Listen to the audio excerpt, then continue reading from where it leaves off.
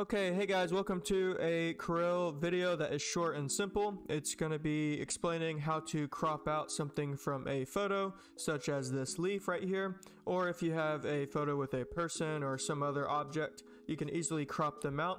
We're going to be using a technique called power clipping.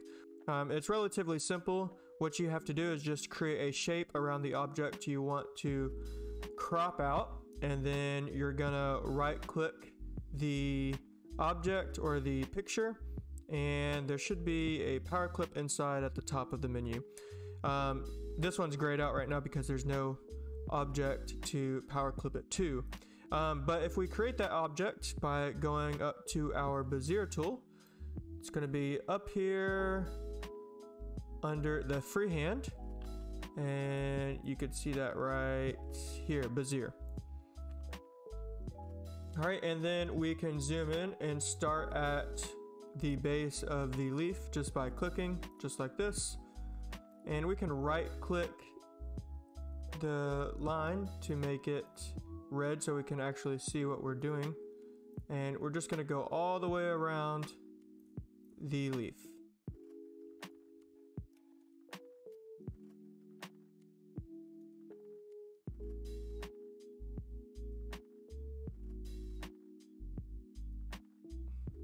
Okay, and once you're about to complete the object, you just click that node, the last node, to complete the actual shape of what you're trying to make.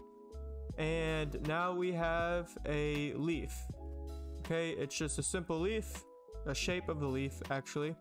And you could fill it in with whatever you want, but we're gonna leave it transparent, and we're gonna make sure the shape of our leaf is on top of the leaf in the photo. We're gonna right click the photo, power clip inside, and choose the object at which you want to power clip it to. Just like that. And now we have a leaf, and we could take away this outline so there's not red around it. And we could drag it wherever we want.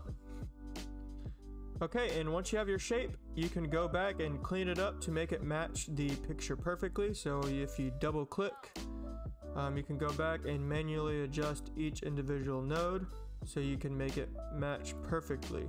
Also, like this, you see the background right here. You can choose to show the background or bring it even further into the leaf so the leaf will look like it is standing completely alone.